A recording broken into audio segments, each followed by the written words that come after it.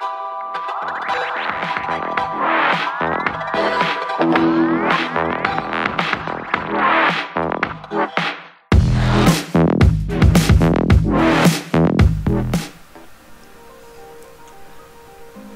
what is up guys? Today we're doing a clan profile today on Premium Granblue. Today I'll be discussing which deck I believe is better in Premium, Nightrose or Basskirk. Keep in mind that this video is entirely my opinion, so if you have your own, please share in the comments down below which you think is better. Today I'll be going over which deck is better, again, as well as the pros and cons of each deck as a way to show you which deck is better. And I'll be going over the pros and cons of each deck to shed a little bit of light on both of the decks now in their current state, as well as to help you pick which premium deck is for you. So whether you're a returning player to premium, a new player to premium, or a transitioning player to premium from G-Era or V-Era, I hope this video helps you out in some way, shape, or form. So without further ado, let's get started.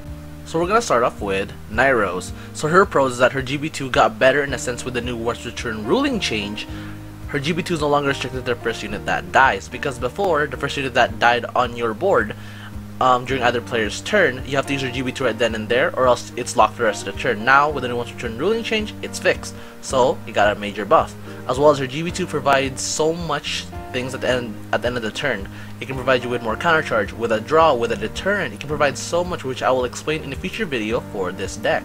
Another pro for this boss monster is that her stride break skill is actually really important, in the sense that on your first stride in both decks, in Basskirk and in Nightrose, is generally your weakest. And even if you're on Roseate and you have, let's say you have no face-up G-Zone cards, you can only call 2 in either deck with Roseate's skill.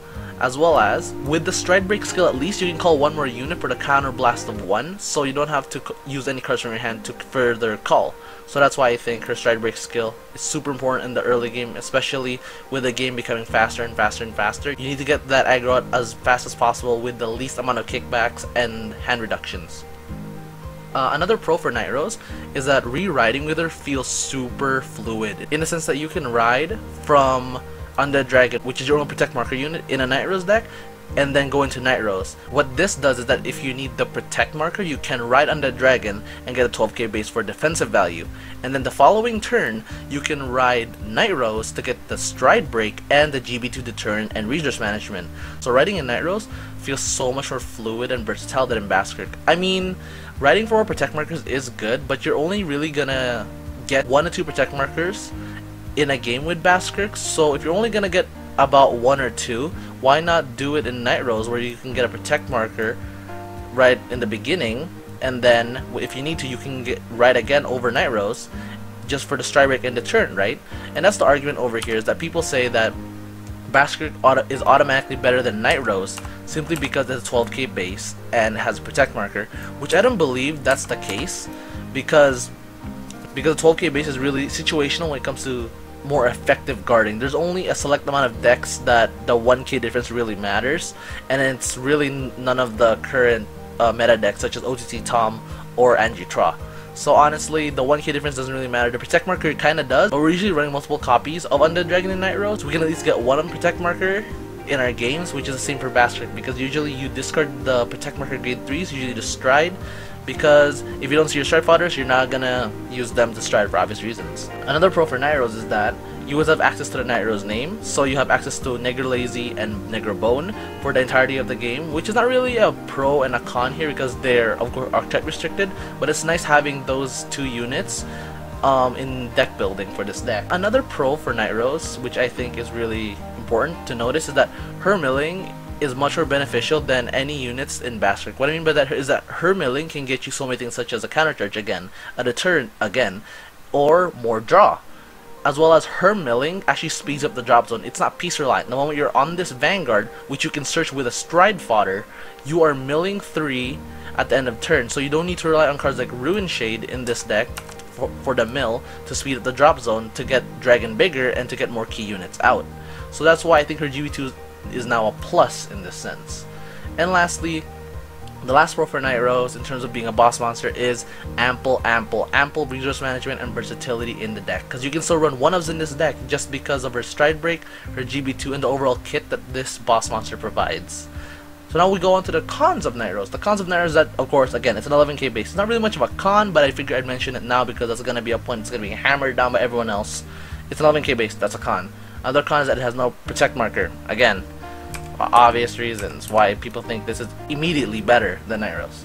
Another con for this is that going on grade 3 first with a Nightrose Vanguard is actually weaker than Basskirk, because Basskirk you can at least call a unit and get an aggro out, while with Nightrose you just basically ride, then swing, and you're not even going to get a protect marker out of it. But again, that's why we have units like Dragon to compensate for that, because honestly you're going to draw into Dragon a lot, so and you're going to use your stride fodders to really search this for the optional riding. So basically before you even hit grade 3, you usually have the option of riding into a 12k base with a protect marker or a Nightrose named Vanguard right away. I think it's worth mentioning that the biggest con so far that I didn't mention before, it's not really much of a con, but it's more of a mechanic that's stuck to this deck, is the skill requirement. This deck has a really high skill cap to get a lot out of the deck. So the more you invest into the deck, the more you get out of it. And the more you learn about the deck will respond to you. Basically, this is a high skill cap deck that requires a decent amount of skill to really get used to, and more skill to learn the entirety of the deck. So that's Nightrose in a nutshell. We're gonna go on to Basskirk. The pros of Basskirk are not that much over Nightrose, but the pros is of course a 12k base and a protect marker. We've already been over that. Having the protect marker is really good to kind of stall the game so that you get a good amount of drop zone. Another pro for Basskirk is that being on grade 3 first is the best and most ideal situation for Basskirk, because his skills are, if you have 10 or more units in drop, this unit gets 5k and a crit. Usually you won't trip this continuous that early in the game, but if you do, hey, extra crit, right?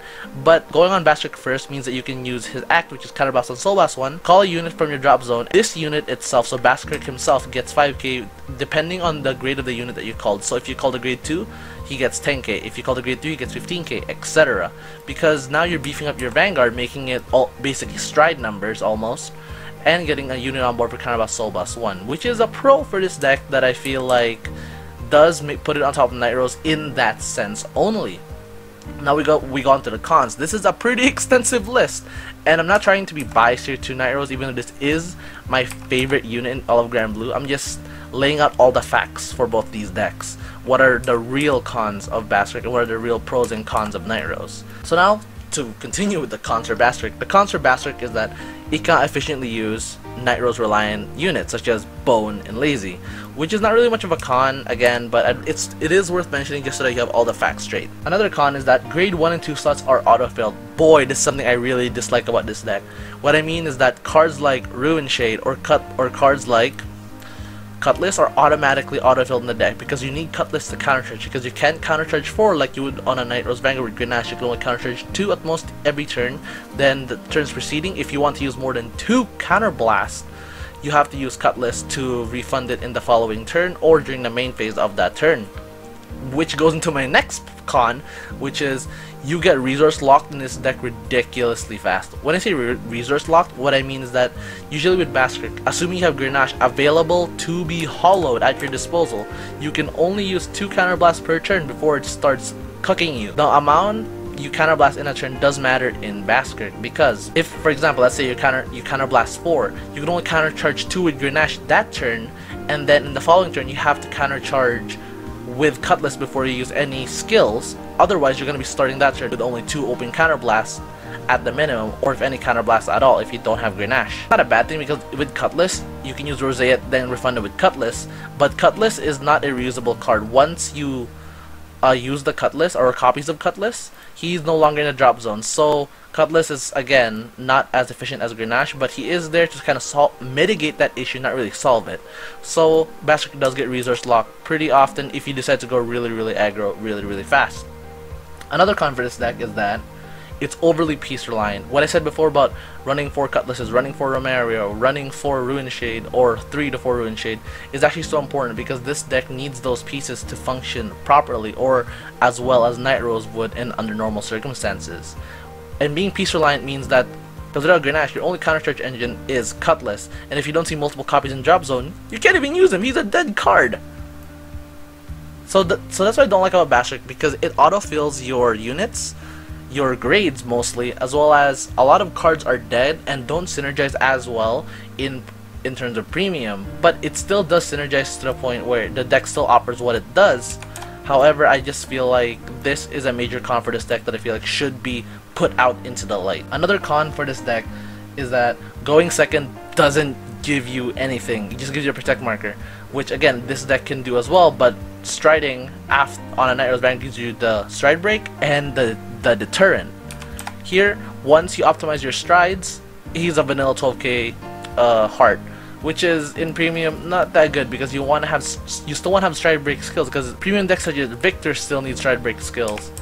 This deck is not as optimized in premium yet because of its lack of support, but at the same time, this being a boss vanguard is definitely showing more cons than pros. And lastly, the last con for this boss monster is that it doesn't have reliable resource management. I feel like I've already gone over this enough, but I feel like it's important to hammer down that your resource management here is depending on what you mill aside from Grenache. So if you don't mill Cutlass, you are not gonna counter stretch more than 2 in a turn. So now that that's out of the way, my opinion on which deck is better. Obviously, from what you've heard me say, I'm obviously all for Nightrose. And this is not because I want to bash Basskirk or anything, or I'm trying to bash Basskirk. I just want everyone to know that don't let the 12k base on a protect marker dictate how you want your premium deck. If you want to build Basskirk, go for it. He has a simpler playstyle and is more player friendly than Nightrose. However, in terms of premium and in terms of the competitive meta, Nightrose cannot be beaten by just a protect marker that you can only get 1 to 2 of on most games, which if that's the case, then we can just ride Dragon first, or ride Dragon when we need the protect marker, rather than just ride Basskirk for the protect marker, where afterwards he'll just be a 12k vanilla heart, and for you to get the consistency in getting multiple protect markers, you have to keep rewriting. I'm emphasizing rewriting a lot, even though it's not really a disadvantage for the deck because it replaces the card you rerode with, because I'm emphasizing the fact that you have to rewrite multiple times for multiple protect markers, because that's the main argument why Basskirk is better than Nightrose, because you have an easier access to protect markers, which is true, but you really only need one per game, because we have units like Negronor that lets us superior guard from the drop zone. So the Great Restrict is not really much of a problem other than Ichi-Tom, and even against Ichi-Tom we just have to be faster than Ichi-Tom to really win. So overall, my overall consensus on which deck is better in terms of competitive meta, Nightrose is still 100% in the lead over Basskirk, but Basskirk is still a great and fun deck to play in premium, especially because transitioning from standard Basskirk to premium Basskirk, you need to get the G zone, and really cost wise all G era decks got shanked in price. So if you want to convert to Nightrose later because you found that you like the playstyle more, she's really cheap. The grade 3 of her, the grade 3 copy is really cheap, and there's very minute differences between the decks, so you won't really have to spend as much more. The only money cards really other than high rarity stuff is the G zone. So with the bosses done, let's move on to the stride zone, which I will compare how the strides work for each of the bosses and which they work better for, and how they overall synergize with both of the decks. So for the stride zone, we're going to start off first with Megiddo and Galleon. We're starting with these units because these units are finishers for both the decks, so they're not going to be taken into the equation at all, because when both of the decks get to their finishing strides, which are usually these two, they're basically equivalent in terms of power output and the combos they do in a sense. So these will not be taken into the equation. So we're gonna go over the main card that causes Basskirk problems, which is Obadiah. Obadiah is basically a stall 1 turn to filter 3. Without the stride break skill, Obadiah basically costs Basskirk a card from hand to call for their board. Obadiah is really only good in Nightrose in the sense that you sell the stride skill to at least push out offense or get more draw. This is still good in Basskirk if you need to filter your deck because you didn't see key units, but it's still gonna cost you more than it would being on Nightrose. Next we have Dragoon. Dragoon's mainly only better for Basskirk because it gets to call you board, and this doesn't really work for Nightrose as well because of the hollow mechanic. And with Rosé it forcing units to hollow, you won't really have much targets for Dragoon in terms of calling board. But keep in mind, when deck building for Basskirk or Nightrose, is that this is really only optimal in Basskirk, and it's only optimal to a certain degree, because since you're running close to no hollow units in Basskirk, you're not gonna get the draw one from Dragoon's skill. The most you're gonna do is build a column or build or rebuild board for Counterblast 2, which isn't bad, and that's why there's a Japanese deck that topped with using Dragoon, so that's why I see the value in him now in terms of the premium meta, but again, use with discretion when deck building for Basskirk. Next you have Negrosonger. This card is better in Basskirk solely for the reason that you can run more copies of this in Basskirk, and technically Basskirk does have a higher milling, so for Negrosonger she can filter your deck in Basskirk better than Rose, as well as you can utilize Negrosonger better in Basskirk than in Rose, because in Rose our G zone's kinda tight. as well as we don't really have much purpose in Negrosonger in Rose because of Dragon now, so we don't really have much of a purpose to kind of stall that. Negrosonger is mainly there for Basskirk because if on the off chance you can no longer call board from hand, you can use Negrosonger for an attack, then use his skill to, you know, counterblast one and call a bigger unit. The only downside to this is that since Basskirk doesn't have a stride break, so you're not gonna get aggro unless you already have board set up for Negrosonger or unless you call from hand. So it's another minus. Still, you can run multiple copies in Basskirk just because of that fact. Next we have Rose, which is obviously 100% better in Nightrose because it force hollows the units and it can make units without hollows such as Night Mist retire, so you can target it for GB2. So overall, Rose is equivalent in both of the decks. However, it is better in Nightrose because you utilize her auto ability to give 5k to a unit much more frequently and much more efficiently, and the crit on her is oh so juicy for both of the decks, so she is a staple in both decks regardless. Now Tempest Calling King Gauch is actually a weird card for me, in the sense that this card is so good in Nightrose now, but in Basskirk it just heavily shanks Basskirk in a sense. I'm always saying in a sense because it doesn't fully shank the Basskirk deck, because it's basically the same as Roseate, but you're using your soul more. Basically, this is equivalent in both of the decks. However, it's not as good in Basskirk because it's a board setup, yes, and both of the decks generally generate the same amount of soul. So Gauch is equivalent in both the decks. And as an outlier, we have this card, Phantasm. Phantasm actually got better and is actually a viable tech now in the G zone for the reason that it can call units during the battle phase, and the units you call don't have to have the hollow ability. Even though Rosette does the same thing, battle phase calling is different in a sense because it applies aggro during the battle phase. This is automatically better in Nightrose because in Basskirk you need to have the board set up already before you swing with Phantasm, whereas in Nightrose you can use your stride skill to set up at least a board, or just call a dragon, swing a dragon first, then use this to call dragon and a Grenache. So she actually got better because in Nightrose and in Basskirk it's beneficial having non-hollow restricted or grade restricted callers. That is why she has now found a place in the G zone if you wish to use her. So build with discretion because she is still counterblast too, but she is another great aggro tech card for the G zone. Next we have the exclusion cards. Exclusion cards being that cards that have lost their place due to how the cards panned out and their uses in the new decks for Nightrose and Basskirk. Starlight lost its place in Nightrose and Basskirk because in Nightrose we need the space for Dragon and Night Storm.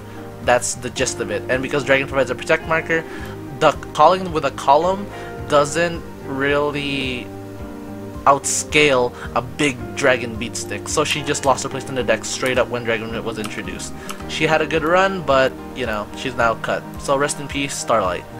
Next we have Seabreeze, with the new stride ruling being that if you begin your turn on Agrita you can stride normally. Seabreeze immediately lost its place, and Seabreeze before really just shanked Nightrose of so much counterblast. Counterblasting 2 before you even get to stride is such a bad thing, especially since cards like Romario are now going in Nightrose decks, and cards that require counterblast in the early game. Seabreezing is no longer worth in Nightrose. Rampage is also here because she also lost her place in the deck, because even though she is technically quote-unquote a 10k trigger, because 5k in trigger zone and 5k in the rearguards and 5k in Vanguard attacks, she's technically a 10k trigger. However, she lost her place in the deck because she's a mandatory draw and she has Nightrose name, so she doesn't have place in Basskirk because she's Nightrose name required, as well as if you're not on Roseate, she's useless, and Rough Seas is not Vanguard restricted and is an act and is a mandatory draw. And why run Rampage Shade when you can just run 10k V triggers? Because you get the 10k on the trigger zone, as well as you get a 15k shield. So Rampage Shade, sadly, even though she has a very gorgeous SP, did lose her place in the deck. And lastly, we have Seawell Banshee that lost her place in the deck. Prime example of why she lost her place in the deck is because we don't really need the grade 1 slots anymore. The grade 1 slots can be used for better cards. And a good example of this is with the recent topping of Spike Brothers. With the recent topping of Spike Brothers, it showed us that if your deck is fast enough and if you play your deck to its maximum potential, you don't need the Sentinels for Ichi-Tom or Gize. You just need to play smart and be a good player. And you can run 4 drop PGs if you want. You can still run Seawall, but I feel like she did definitely lose her place in the deck because by the time you need her in hand, you need both copies in drop zone. And if you don't see both copies in drop zone by the time you need her, you basically just kill the slot, and she's a dead card until you see the other copy of her. And there are games where the protect marker is just more convenient getting than her. I'd rather ride it and get the protect marker than just Soul Blast one and replace the card from my hand. And if that card is a 15k shield that I have to drop, it kinda minuses if there's a grade restricting unit on the opponent's side of the board. That's why Sea will lost their place. So these are the cards that sadly lost their place in the deck. You can still by all means use them, however, they are now way less optimal than they used to be. And to wrap up this profile, we have this zone, the Basskirk Nightrose zone. So on the top we have cards that Nightrose uses the best, and on the bottom we have cards that Basskirk uses the best. So first we're gonna go with Nightrose. The cards that obviously Nightrose uses the best is Negro Bone. Negro Bone because Nightrose Vanguard, always having the Nightrose name is really good, and Battle Phase Calling is really good. Lazy because again, Nightrose name when you get to counter your Soul Charge because you have a Nightrose Vanguard, and of course you get to replenish your soul and filter and cycle your soul so that cards will not always be stuck in soul. As well as basically this is like the OG V-Night Mist, so deterrence with Nightrose GB2. Negro Lily is 100% better in Nightrose because even though it is a 10k shield in Basskirk, the counter blast, and again because Basskirk can get resource locked, Negro Lily is best in Nightrose because the counter blast one doesn't really detriment her and this card triggers her GB2. Head Start is better in Nightrose because Head Start's really a call with a stride skill and is better off in Nightrose because Nightrose's grade 1 zone is really relaxed. You don't have much auto-filled cards, so you can definitely run a 1-of her. Running 1-ofs in Basskirk really does detriment the deck and really makes the deck kinda slow in my opinion. And lastly we have Tommy the Ghostly Brother 1 because you can actually search out for your main Vanguard with this card and it's a stride fodder. That's the only reason why I can search out for Nightrose. The middle is what both the decks can use equally well. Dewey's here because counter charge Soul Charge for both the decks is super important. PGs are here because both of the decks can equally use these. Same with Rough Seas, both decks can equally use Rough Seas and both benefit from it. Mick because Mick should have gone unbanned in my opinion other than that troll, but he didn't get unrestricted, so Mick is still a good 1-up because he fills your deck. He's a 10k trigger, a better 10k trigger than Rampage Sade, as well as he's the only stand worth running in the deck. Romario and Ruin Shade are here because both decks can utilize her. Ruin Shade can be put in Nightrose for fast milling and just hit that 13k Vanguard base when you have 10 cards in drop zone for little to no effort. Romario is here because he's a ride fixture in Nightrose and a 12k boost helps units like Nightstorm hit for that sweet spot number of 23k, which is the number that you really want to hit just in case your opponent's Force Vanguard with a 13k base hits a trigger. Dragon because Dragon's immediately an instant of in both decks. Grenache because both decks need the counter charge. Cannoneer because both decks can definitely use the retire and draw. Violent Frank or Hulk Hogan because this is the cheese for Gize, which I will explain in the deck profile for both of the decks. Since you can re-ride pretty efficiently in both of the decks, better in Nightrose in my opinion because of the versatility you have, you can definitely use this card in both the decks really well, and tripping him is not the hardest thing in the world. It's actually relatively easy. And lastly, we have the units that Basskirk uses the best. Cutlass for obvious reasons because Nightrose doesn't need the counter charge engine because we already have our GB2. Night Mist is definitely better in Basskirk just because of the early game, as well as Basskirk does tend to mill faster than Nightrose generally, so it's there. Next we have Columbar, which is really only good in Basskirk because in Nightrose it makes a grade 2 lineup clunky, as well as in Basskirk you need the Battle Phase Calling other than Nightstorm if you don't see it, as well as your grade 2 lineup is pretty free in a sense because Nightrose's grade 2 lineup is kinda tight, as well as Nightrose doesn't really need this because we have access to Lazy and Bone. Commodore Blue Blood is definitely in Basskirk and can only be used in Basskirk in my opinion because you need to run multiple copies of it, and with Nightrose's GB3 milling 3, this can actually cause deck out in Nightrose. And lastly, King Serpent. You would figure I would put this in the middle because both decks can use it, but Nightrose doesn't need it anymore because the soul problem's gone thanks to Romario. The soul problem's just straight up gone from Nightrose. And the Romario saves the day. I love Romario so much as a booster and as a first ride on grade 1. This is just useful in Basskirk because of, again, that resource lock I talked about. He solves that a little bit, as well as he does fuel soul, so if you are using cards that require soul blast in Basskirk, I guess he's there, but then again your soul does get kinda clunky after a while. So there's that. So that's about everything I have for you today. Hope you guys enjoyed this video, and leave in the comments down below which you think is better. If you agree with me, if you don't agree with me, just leave it all in the comments and I can't wait to read them. Thanks for watching the video today guys, and just before I let you go here, I just wanted to let you know that there will be deck profiles for both these decks in Premium, and for Premium, Nightrose and Basskirk, and a standard deck profile for Basskirk, as well as fight videos for both these decks in Premium when the set drops. because I don't feel like you guys want to see proxy cards, but I'll also provide proxy fight videos as the time goes on. So that's all I have left to say for you guys, and thanks for watching. Peace.